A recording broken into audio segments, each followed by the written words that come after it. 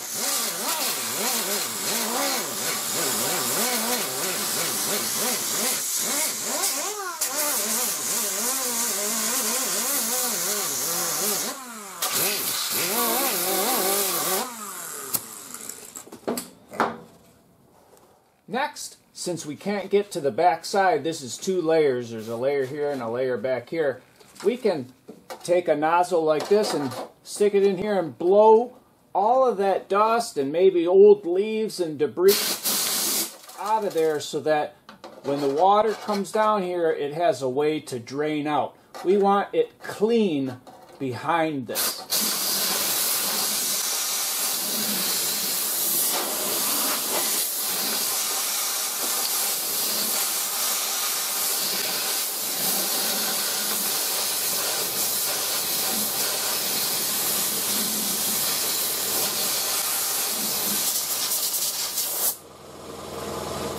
You can also use a sandblaster to get into the pits, or if you don't have a blaster, you can get it with a wire wheel on a drill. We'll just hit it with the blaster real quick.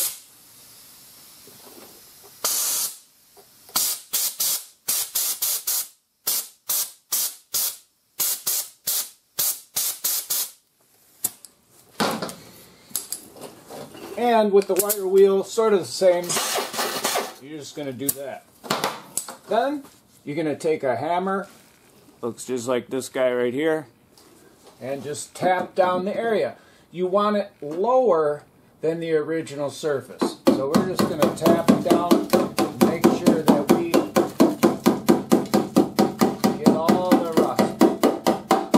We're going to have to grind up there a little bit more up here.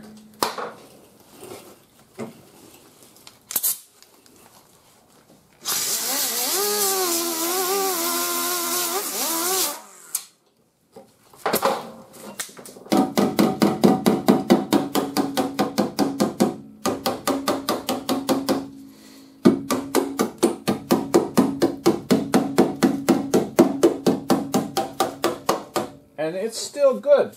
Right here it's good. All this is still good. Right all around there it's good.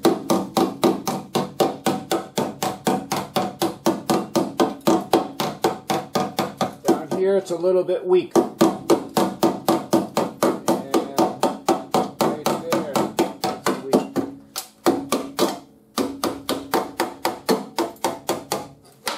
And we're going to blow this clean.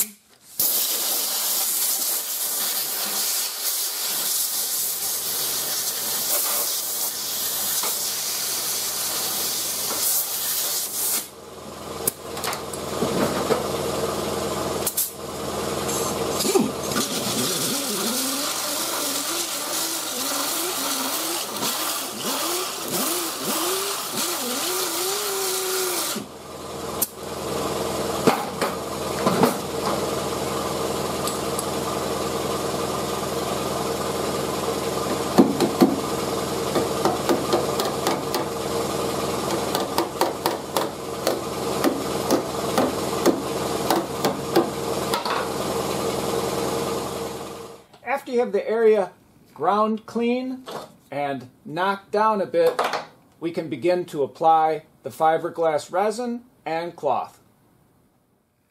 Once you've mixed the resin according to the instructions and you've cut your pieces of fiberglass cloth, you can then begin to apply them.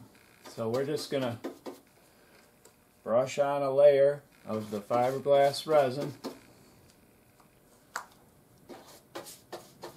There's a nice layer on there. And I actually really like doing this. I like doing it. I don't know why. This stuff really sticks well.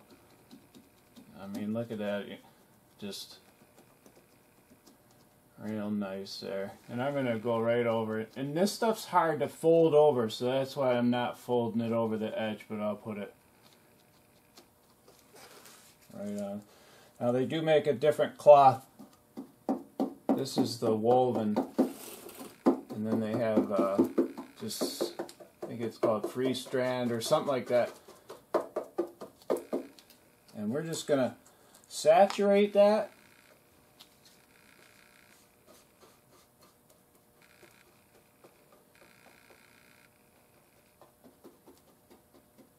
And remember, this is lower than this.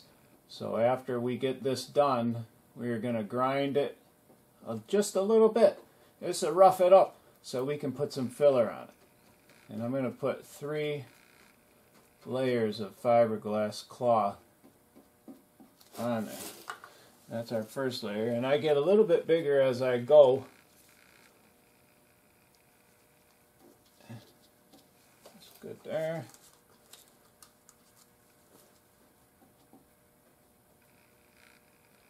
Get those strands up there.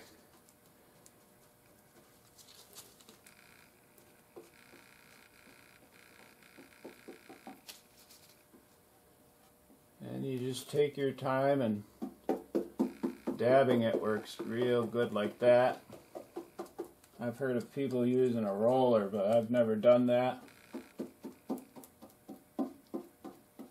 And if you brush it in one direction, you can get it to move.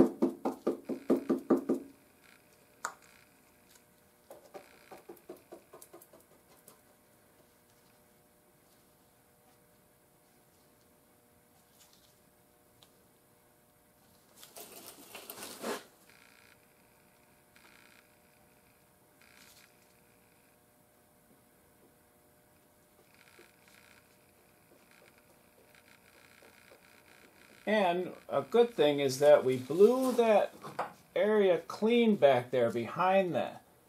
So now it's able to drain the salt water, and debris will be able to drain. And you can even drill a hole back behind there to make sure that this fender drains real well.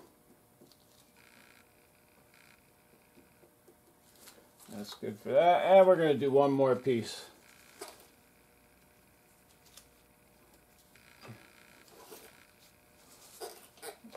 That guy. I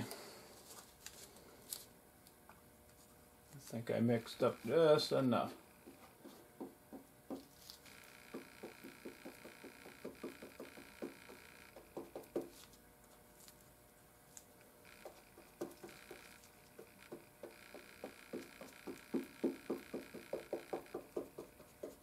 And like I said, again, this is low.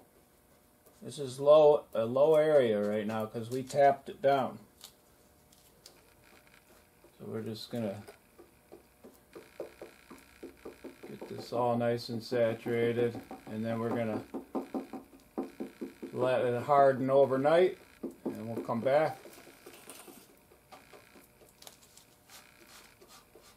and grind it and fill it. After the fiberglass hardens, we can rough up the area with a smaller grinder, and this has 36 grit on it, and that's a fiber resin disc. We're going to try to preserve as much of this fiberglass cloth as possible. So we're just going to grind it lightly and rough it up so that the filler sticks real well. Today we're going to be using some fiberglass reinforced filler, and this happens to be called Bondo Glass. And I'll list the products in the description. We're just gonna, and then we'll finish it up with regular filler. But this is supposed to be moisture resistant. Now we'll just throw a layer of this stuff on there. This is for some extra security.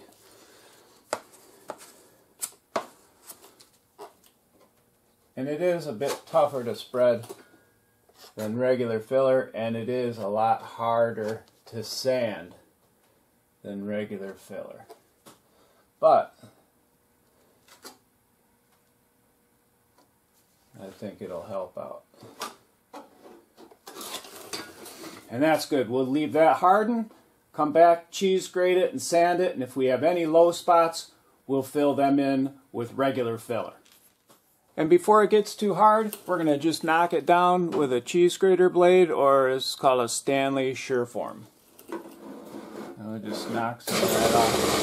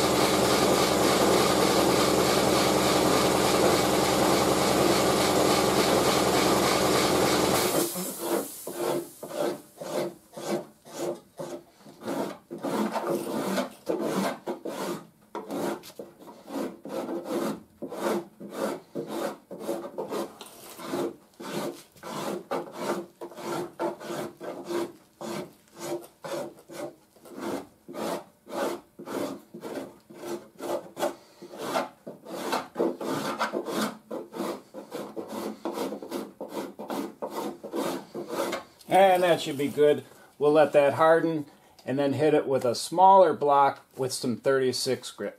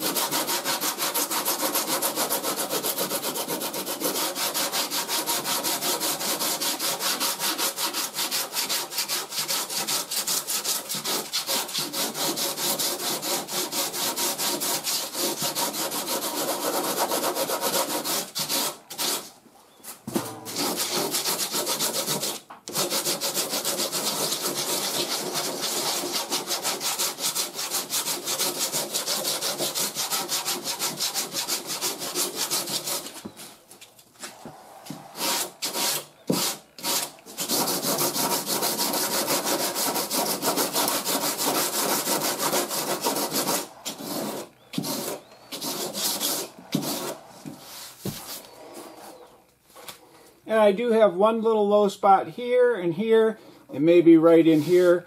I'll fill those with some regular filler, sand them. I'll be back to give it a coat of primer.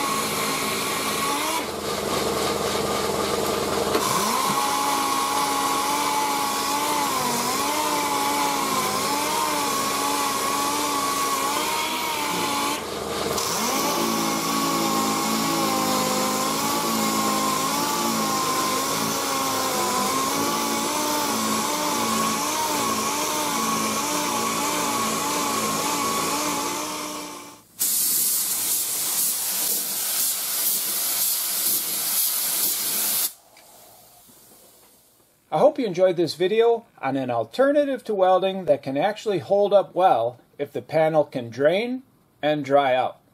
If you did, and you'd like to get my latest videos, don't forget to hit the subscribe button.